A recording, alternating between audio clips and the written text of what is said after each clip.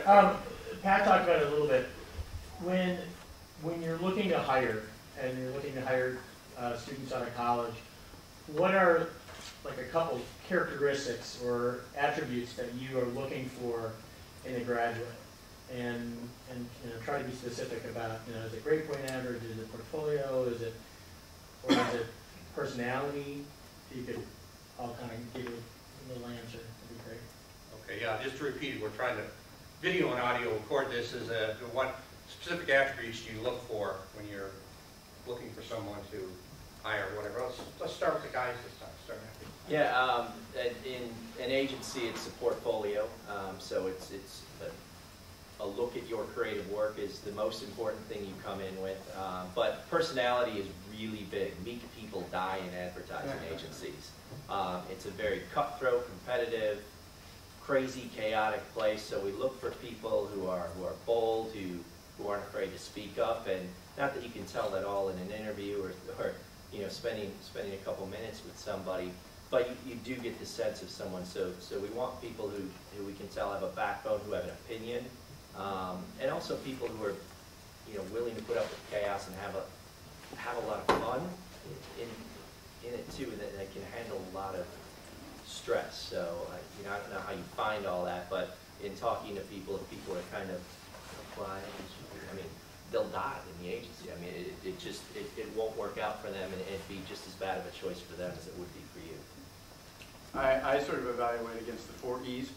I'll copy a little bit from Jack Welch and put my own little twist on it.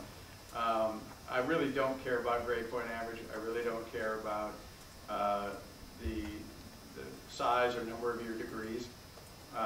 It's not entirely true. If you don't reach a certain threshold, then I'm not having the conversation. But the reality is, I want to know, are you enthusiastic? Are you excited about being in my office talking to me that day, and is that going to translate to excitement that you're going to bring to my team and our environment every day? I want to know if you have energy. In my world, I live in 24/7 storytelling. 6 domestic networks at ESPN, a 24/7 digital space for ESPN.com, and our mobile platforms 24/7 for our ESPN radio outlets.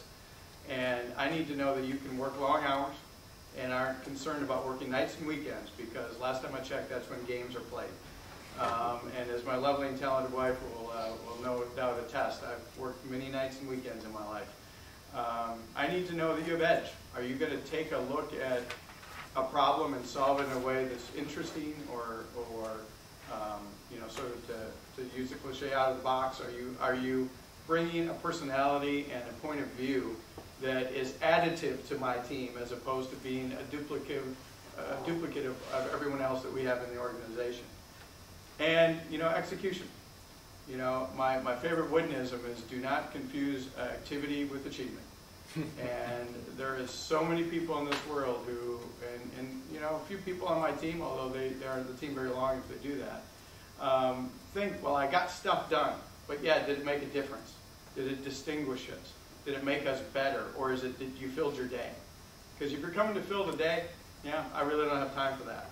I work in an environment that we are constantly trying to push the outer edge, to do storytelling in a way that is compelling across platform in ways that it's never been done before, but also with the core sort of fundamentals of doing it right.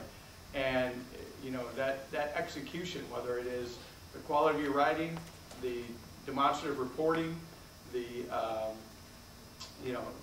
to some degree, your work background and the places you've worked and the experience you've gained in those places, or to the previous question, the internships, how aggressive were you with going out and trying to push yourself?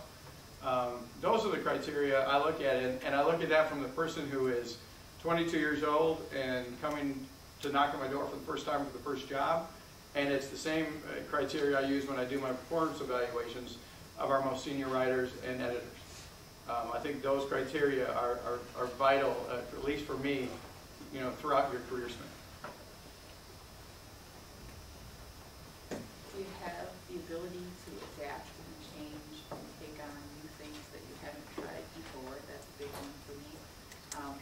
You need to have the fundamentals we've talked about, but try something new, try something different, take on something that that you have no experience in and give it a whirl and see how it goes. Can you take a little criticism and go ahead and improve yourself? Will you listen? Are you coachable? Can you take some advice and turn it into something positive and grow when you're on the job? Boy, we've hit on a lot already. I think I keep running out. It's about time to get to it. Running out of steam. But really have those fundamentals. Be energetic and willing to work and get the job done. Spend the time. If you have to spend the time and be on the job long hours, that's what you need to do.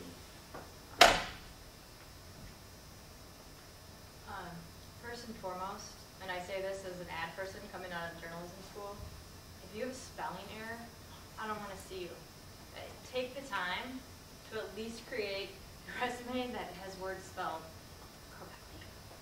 And it blows my mind that that it passes HR to begin with, that things come through like that and logically right. I mean, it seems, again, so fundamental, but even in what I do, if you can't put a sentence together and you can't coherently even put it, on one page, a piece of paper to get it through, how am I going to know that I don't have to follow up on everything that you do put out there? And, in the days of time and era of texting, I know people do that, and there's some sort of social communication that's fine, but it's still a professional situation. You still want to put your best foot forward. So keep that in mind, because it's not something that I'll blow over at all. But assuming that those fundamentals are there, I think it's about being flexible. And in my job, wherever I go, I think our company motto is, are you comfortable with ambiguity?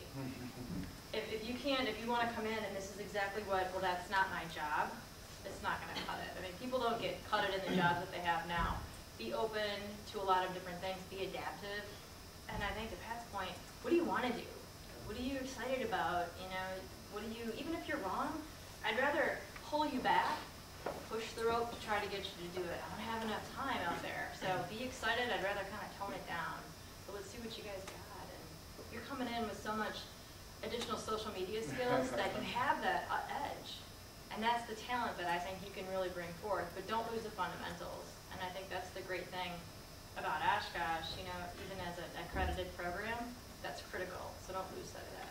And by the way, I think it's a great point about typos, and I can tell you, number one criteria, get my name spelled right. Spell my name wrong, I have a stack. I keep them, actually, a stack. And it's about this high now, of people that have sent me cover letters with my name spelled wrong. Pretty sure you're not getting in the door as a journalist at that point if you can't get that fundamental right. Sorry.